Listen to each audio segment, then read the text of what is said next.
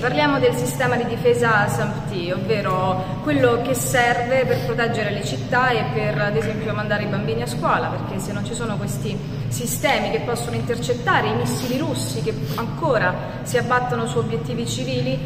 i bambini chiaramente non hanno le condizioni per poter, ad esempio, frequentare le scuole, con tutta anche la ripercussione sul futuro del paese, che, come facevo notare al sottosegretario Delmastro, che è venuto a rispondere alla mia interpellanza, ci riguarda, cioè il futuro dell'Ucraina ci riguarda da vicino come paese.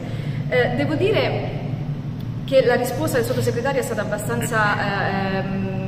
inaspettata, nel senso che addirittura si è negato che ci fosse un ritardo e lui ha affermato che noi siamo addirittura un mese in anticipo, cioè ha praticamente ribaltato la realtà. Adesso l'obiettivo, come appunto dicevo in aula, l'obiettivo dell'interpellanza non è fare la polemica su questo, anche se ammetto che tutto potevo aspettarmi tranne che ricevere parole opposte rispetto a quelle, ad esempio, pronunciate dallo stesso ministro Crosetto, che invece non solo ammette i ritardi, ma ammette la gravità di ogni giorno di ritardo che si aggiunge, perché quello è un giorno in più in cui i bambini non possono, ripeto, andare a scuola.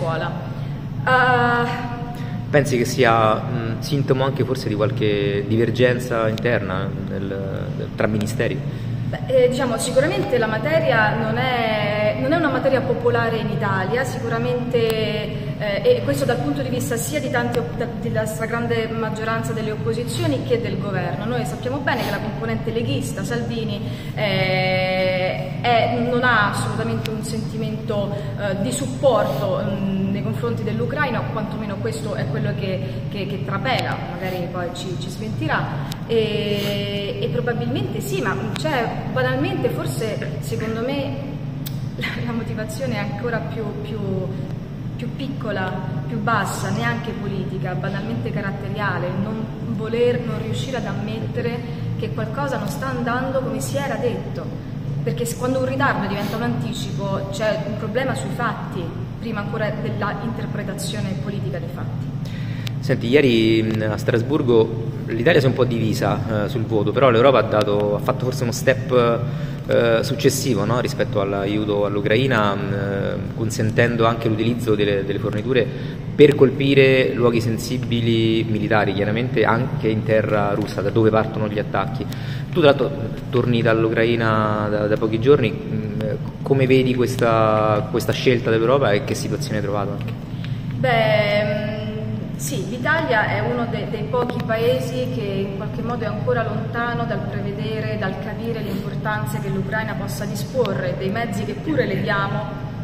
per colpire obiettivi in territorio russo, ma ricordiamolo, non obiettivi civili come la Russia invece continua a fare sull'Ucraina, bombardando scuole, ospedali infantili, eccetera, ma per colpire i punti da dove partono questi missili che poi vanno a finire sulla testa di bambini, ospedali, eccetera.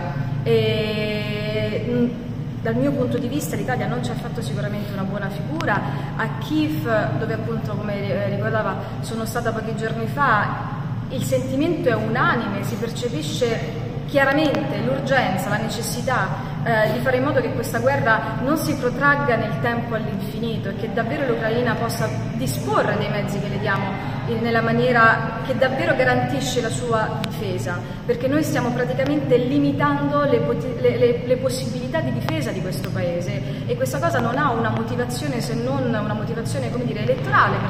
perché chiaramente il tema è impopolare, perché in Italia ormai abbiamo, come dire, viviamo in questa bolla parzialmente di disinformazione, per cui giustamente le persone sono quasi traumatizzate, no? Quando si parla di armi all'Ucraina, e le capisco da una parte, però ecco, è uno scenario molto diverso da quello che ad esempio c'è in tanti altri paesi europei. Non è un caso se l'Italia poi, quando andiamo a votare al Parlamento europeo, è un'eccezione.